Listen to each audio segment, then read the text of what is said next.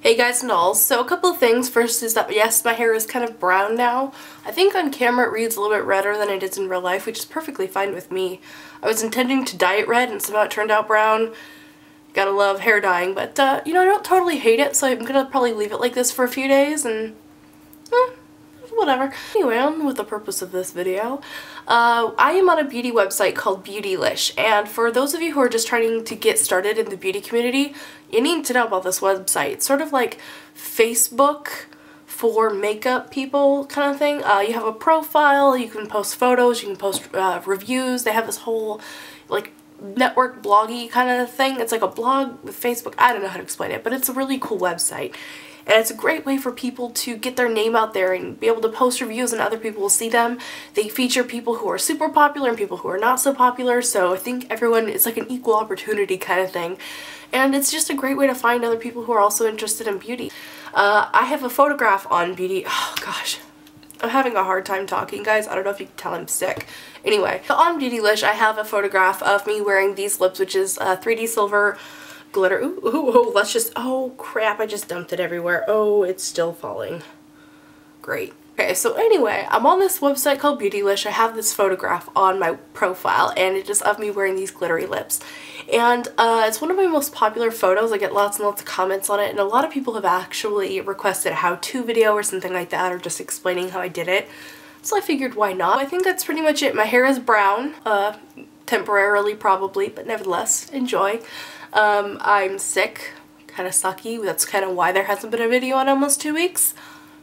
And glittery lips, who doesn't love that? So if you want to learn how I created this glittery lip and neutral eye look, then let's get started. So we're going to start this out with an eyeshadow primer. This is Too Faced Shadow Insurance.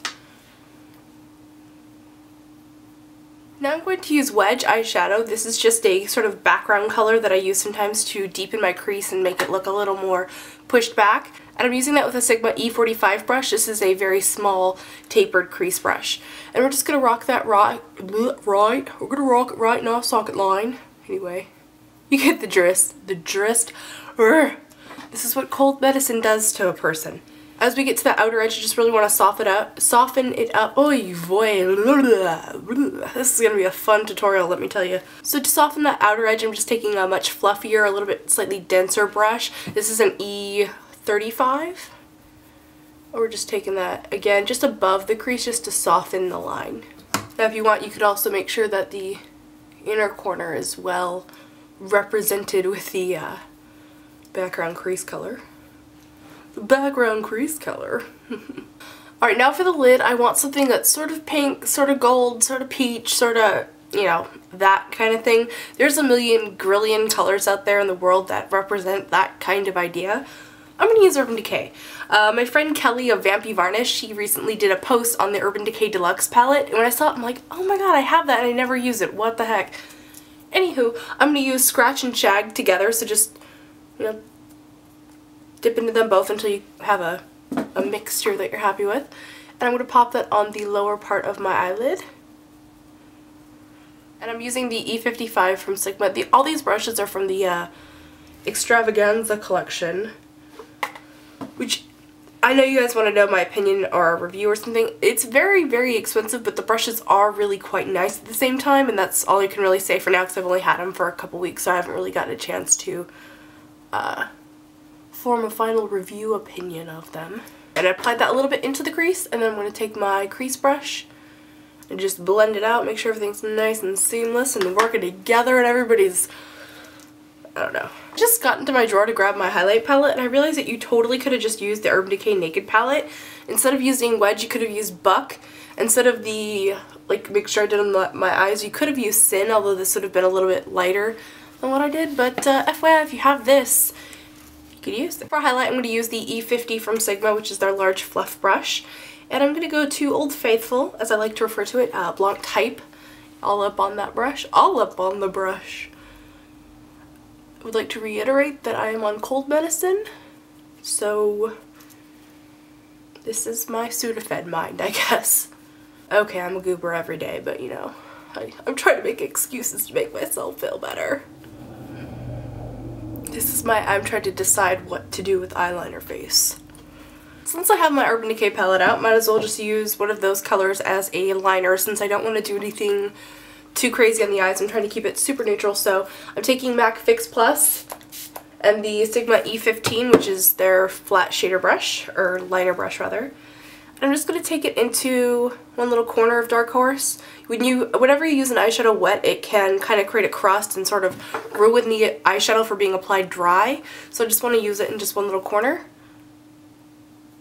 And then line it out. Sort of walk that across the lash line.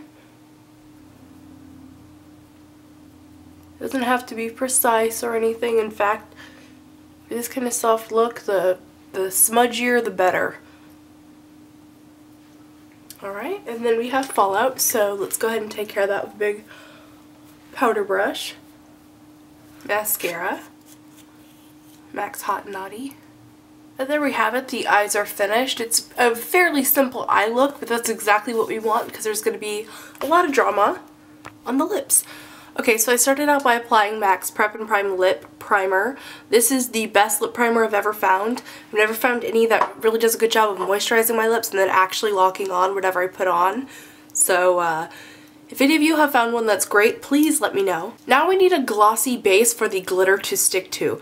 So you could use completely clear gloss, you could use one that has a little bit of glitter in it. I'm going to use one that does have a little bit of glitter in it. This gloss is from Hard Candy. It's called Glossaholic Chill Out. It's the vanilla scent. They have another one with a different scent. I just thought this would be the most pleasant for me. And it has a really big doe foot applicator. It's like jumbo size. So be very careful and try to keep this just within the lines of your lip.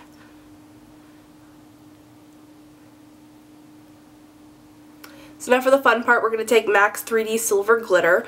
Now lots and lots of companies make these kind of reflective silver, rainbow in a bottle kinds of glitter.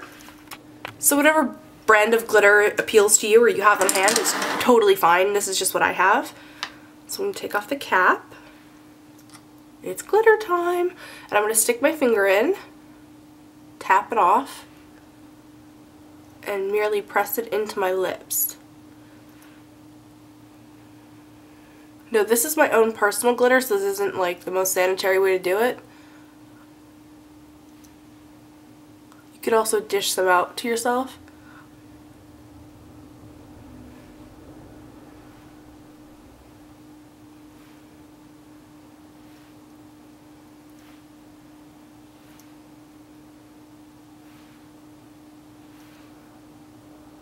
Alright, now to remove the excess glitter, try to use the powder brush method.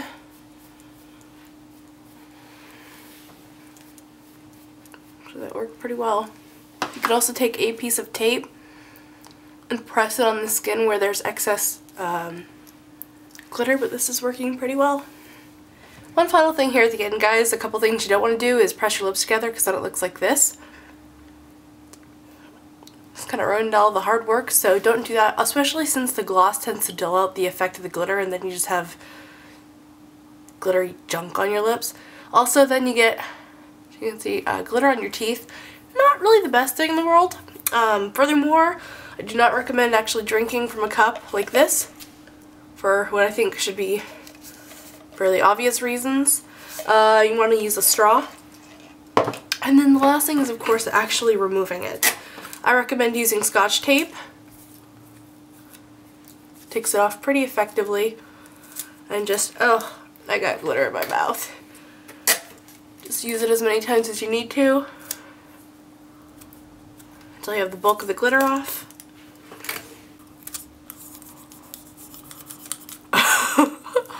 If you're laughing at home, it's cool. It's kind of silly looking. And then you're going to want to put a load of lip balm on your lips because, ow, tape on the lips doesn't really feel so good. I definitely challenge you all to try this out because it's really fun, fairly easy to do, I think, and, you know, it's just kind of having fun with makeup, and that's the whole point, right? So anyway, have a fantastic day, and I'll see you guys in my next video. Remember to be vintage or tacky. Just be yourself. Bye.